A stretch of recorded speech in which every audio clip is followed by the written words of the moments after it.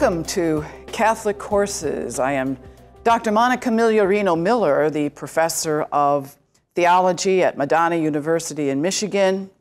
And in this course, we are going to discuss the development of the New Testament canon itself.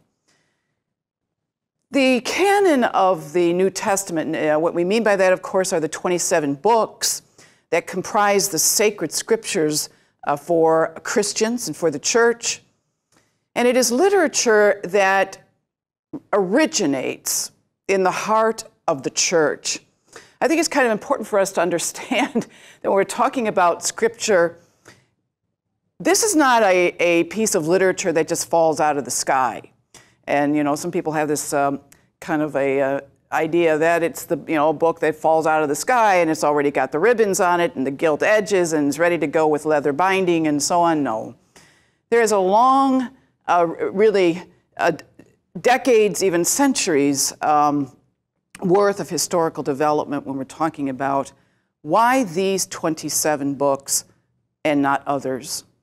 We call, of course, Scripture the Word of God. What does this mean, the Word of God? Well, certainly we are talking about God's own personal revelation to mankind. And Scripture is a special instance of this revelation of God to the human race, to the church, to his people. Vatican II has a very important document, the Constitution on Divine Revelation, otherwise known as Dei Verbum, Word of God. And in Dei Verbum, the Word of God is actually defined not simply as Scripture, whether Old Testament, New Testament, but really the Word of God comprises the entire deposit of faith revealed by God to his people. And that would include those doctrines, those teachings of God, the revelation of God that's not necessarily written down. So it would also include sacred tradition. And so in some ways, we're really going to be seeing, as we examine the development of the New Testament canon, we're really going to see how the Word of God, the revelation of God to man in his written word and sacred tradition work together to produce this entire deposit of faith, understood the whole Word of God. Now, the production of the Word. The Church teaches that Scripture is divinely inspired. It is God's Word to man. And so throughout the last 2,000 years, even actually dating way back into the time of ancient Judaism, there are theories of how it is that God communicates his word, and then how is that word actually committed to the written page. Probably the most popular theory, and really the one that I would say has lasted well through the 19th century, is what is understood as the trance theory. The trance theory is that God kind of put the sacred author, the human being, into a kind of trance-like state, and while the senses, the consciousness of the author was miraculously suspended, then the author writes in this miraculous mystical condition God's Word. Now we're going to come back to that in just a second. Certainly equal with the trance theory, and maybe in some ways even going even beyond the popularity of the trance theory, is the dictation theory. So here, the sacred author winds up being a kind of secretary.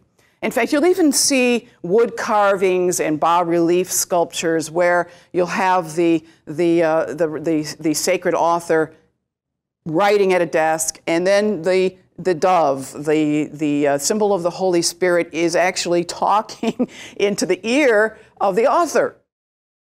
The third theory, not so important, but still was somewhat considered, is understood as the stamp of approval theory. And here you have sort of God is, in this theory, sort of out of the picture, at least for a while. And you have the author whether it's the author of the book of Genesis or the book of Exodus or in the New Testament, the four Gospels.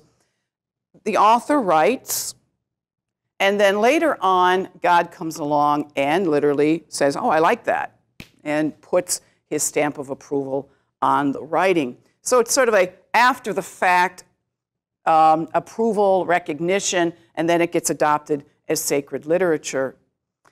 As we get into the 19th century, there was a refinement, even I would say a sort of, maybe we could even say psychological sophistication that enters into what do we mean by divine inspiration. A lot of the credit goes to a theologian in the 19th century, M.J. Lagrange, when at the end of the 19th century, he proposed what is understood as the theory of cooperation. And in the theory of cooperation, as the theory itself already sort of indicates, it's not just God on the one side dictating or putting the author into a trance, or the human being all on their own writing it, and then later on God coming along and saying, I approve that, and so it gets elevated into sacred scripture. But there is an actual cooperation between God and man.